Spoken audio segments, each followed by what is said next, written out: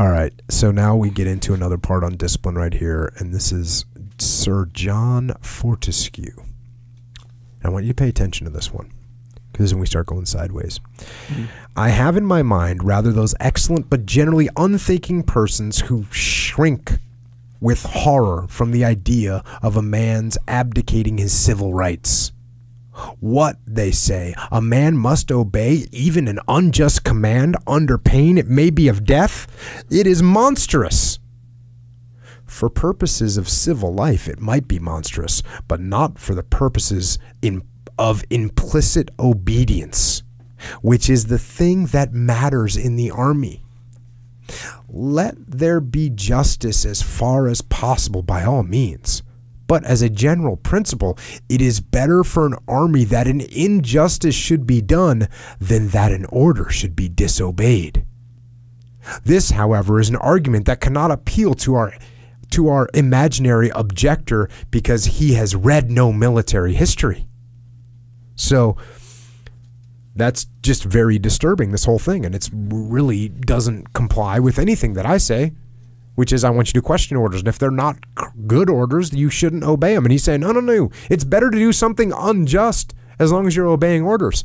And I did a little bit of research about John Fortescue, and obviously I don't agree with this. And actually, in the new version of the book, the guy that writes the foreword to the new version of this specifically calls out John Fortescue and says we removed him. He's gone from the book. Dang. And what I found out about him was, yes, he was in the Army. He was a major in the Army.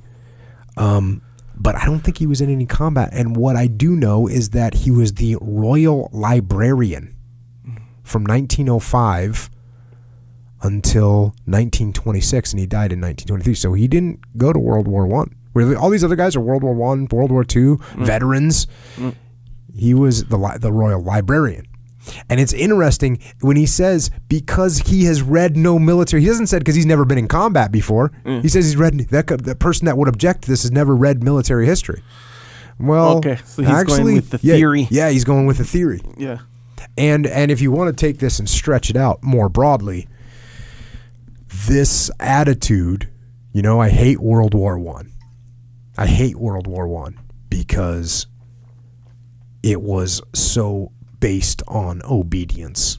And you are going to charge, we're going to charge this trench. All 7,000 of us are going to charge tomorrow morning at 0630. We're going to go over the top. We're going to get mowed down by machine guns, and then people are going to follow us and do the same thing. And the guys were so obedient and brave and just selfless to do that. But this attitude is what made that war so devastating, because no one said, hey, wait a second, this doesn't seem smart to me. I just watched, 2, 3, 4 battalions or 2, 3, 4 regiments get mowed down, and now you're telling me I'm going to do the same thing tomorrow with my men. No, I want you to question my orders. I want you to say no. If I'm making you do something that doesn't make sense, I want you to say no. And if I can't explain it to you in a logical way, then I should rethink what I'm saying to you.